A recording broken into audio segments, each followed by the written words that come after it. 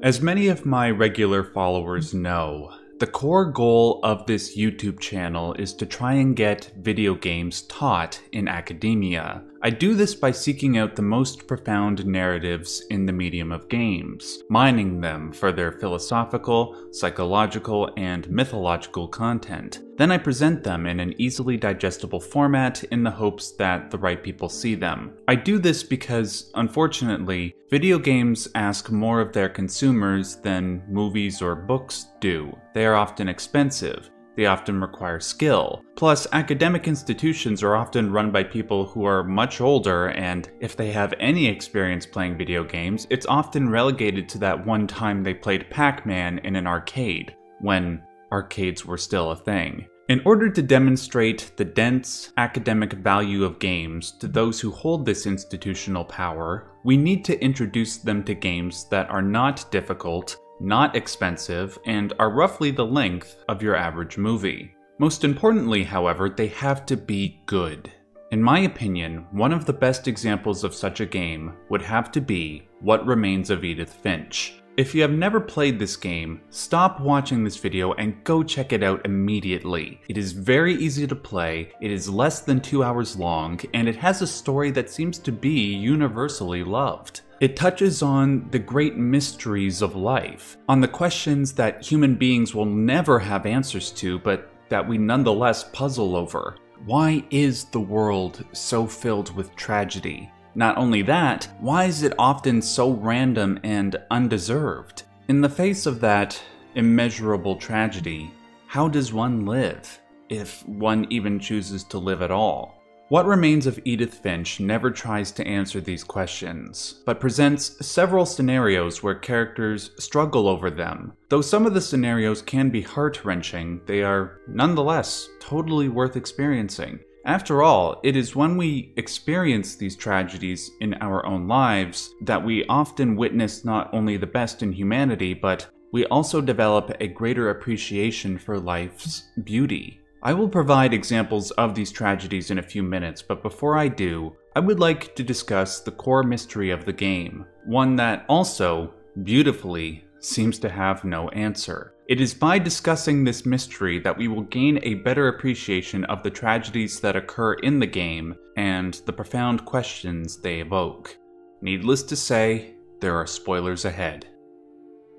As we already know, the Finch family is famous for what can only be described as a curse. In every generation of the Finch family, all but one family member dies a tragic and sometimes random death. Though in some cases, the cause of death is clear, like when Walter Finch was hit by a train, it's totally unclear in the cases of Molly and Barbara Finch. Above all, what is most unclear is the nature of this supposed curse. One could plausibly view these tragedies as the product of random chance just as much as they could view it as some sort of supernatural force. Whatever the truth may be, it is the mystery surrounding the supposed curse that separates What Remains of Edith Finch from other mysterious narratives. Unlike many mysterious stories where, if you dig long enough, you can find a single canonical explanation, you will likely never find a complete answer here. But trust me when I say this, that is the entire point,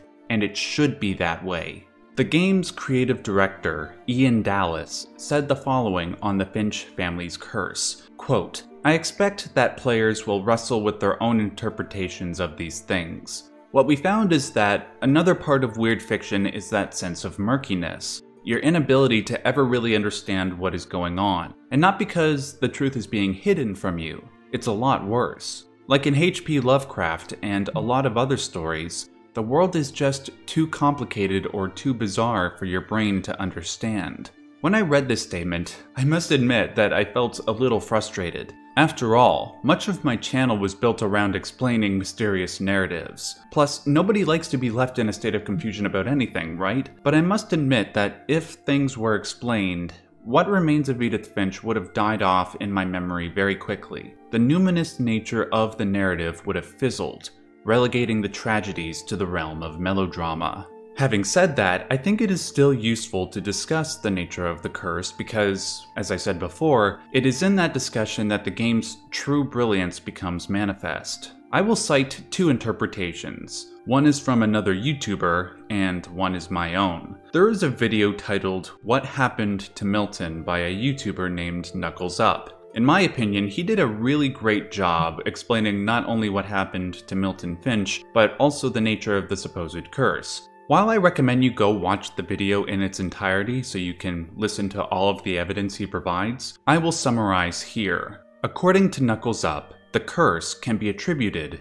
to hereditary mental illness, specifically schizophrenia. Those with schizophrenia, of course, tend to hallucinate. Sometimes it's as if the products of their imagination cross over into the real world. If we apply this to the characters of Gus, Milton, Edith Sr., Lewis, and possibly Gregory and Edith Jr., things start to make sense. Lewis's imagination seems to overpower him while working at the cannery, leading him to commit suicide by decapitation. After this tragedy, Lewis's psychiatrist tells Dawn Finch, Lewis's mother, that at one point he said his imagination was as real as anything else. Edith Sr. relayed a hallucination to Edith Jr. through a diary entry, saying one night she went out to the old Finch house after the tide receded. When she arrived, she saw lights turning on from inside, an impossibility. She also said that her husband, Sven Finch, was killed by a dragon,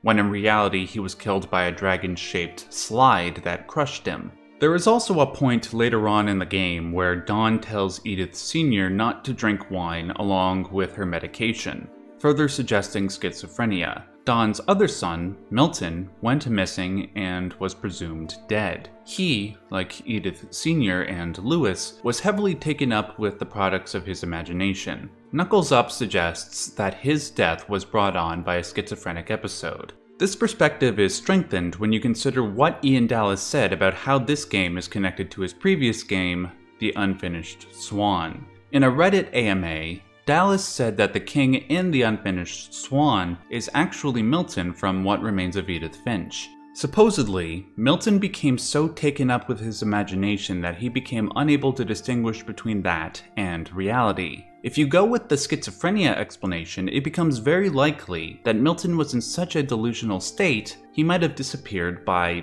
maybe falling into the water during this episode. When you also consider the fantastical things that happen in the cases of Gus, Gregory, Molly, and Calvin, it's difficult to not find the schizophrenia theory attractive. To be honest, I think it's correct. However, I think it's only partially correct. With all due respect to Knuckles Up, I think he overlooked not only the contradictory evidence, but the other equally plausible explanations. Though I think he is right about schizophrenia afflicting people like Edith Sr., Lewis, Milton, and possibly Edith Jr., it does not definitively explain several of the other deaths that occur. For instance, Edith Jr.'s father, Sanjay Kumar, died in an earthquake. Dawn Finch didn't seem to have any issue with mental illness, but in fact died of an undisclosed physical illness. When she was alive, she was actively condemning Edith Sr.'s imagination, saying that her stories are what killed Lewis and Milton. Sam Finch died by accident after an unfortunate interaction with a deer. Barbara's death doesn't seem to have any link to mental illness, and one could argue that Odin's death doesn't either. Though one could argue that Walter's death was a product of mental illness, maybe depression or agoraphobia, there's no evidence to suggest it was schizophrenia. It's also arguable whether or not Molly Finch's hallucinations were a product of schizophrenia. It's just as possible that after having ingested holly, toothpaste, and gerbil food, the amount of stress that had on her body caused her brain to hallucinate. Finally, Edith Jr. died in childbirth. With these factors in mind, there is enough reasonable doubt in play that one could explain the curse in other ways. Maybe it is schizophrenia, but it could also be bad parenting, random chance, a combination of all three, or something else. Maybe there is something supernatural going on, where the products of their imagination cross over into reality. Even if one subscribes to the schizophrenia theory, there is always a lingering, uncomfortable suspicion that one might be wrong. And that is what makes the game's narrative so unique. With that said, I would still like to offer my personal interpretation in regards to the nature of the curse. Though I do believe there is some degree of truth to the schizophrenia theory, I'd like to offer something else that binds the Finches together, making them all susceptible to death regardless of lineage or mental illness. That connection is a rejection of reality. The worst emotional pain that a human being can experience is when a loved one dies. The only thing worse than that is when many of them die, and for random, meaningless reasons. When such tragedy happens, even the strongest among us will seek an escape from the pain of reality. In regards to the Finch family, every character who remains alive after a tragedy engages in their own form of escape. Whether it's through one's imagination, drugs, self-isolation, or simply running away, they will do whatever it takes to make the pain stop.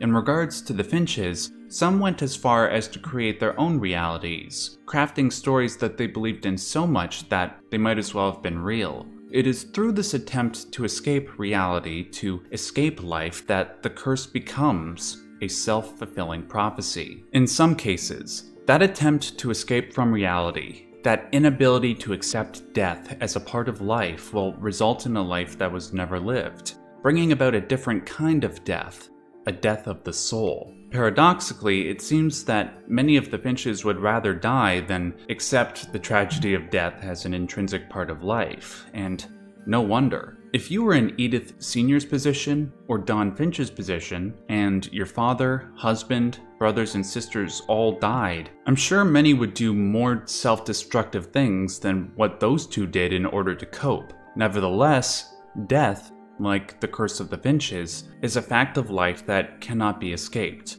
We all know this, yet we rail against it at every opportunity. Some way, somehow, we feel it can be understood and that we can transcend it. But we never do. If we could accept that impossibly tall order, to embrace death as a part of life, to move past our bitterness and resentment towards life's tragedy, we could truly appreciate the beauty that life has to offer in all its fleetingness. Just as one cannot experience infinite light without infinite darkness to define it, one cannot experience life in all its splendor without experiencing and accepting death. We need to realize, as Edith did at the end of the game, that a thing isn't beautiful because it lasts forever. To use her words, we should be amazed that any of us ever had a chance to be here at all. If Edith Jr.'s son, Christopher, could accept these truths, there is a chance that the curse can be broken, and he may live a more beautiful life than one could ever possibly imagine. If you like this video, please make sure to give it a like. That helps my channel out tremendously. Also, if you want to support my goal of trying to get video games taught in academic settings, please consider supporting me on Patreon. There are 6 different tiers with multiple rewards to enjoy. If you support me, you'd also be supporting my channel's second core goal, which is, appropriately, mental health and autism advocacy. If you'd like to see more videos on the academic value of games or on mental health, click on one of the videos you see on screen now. Until next time, stay yellow.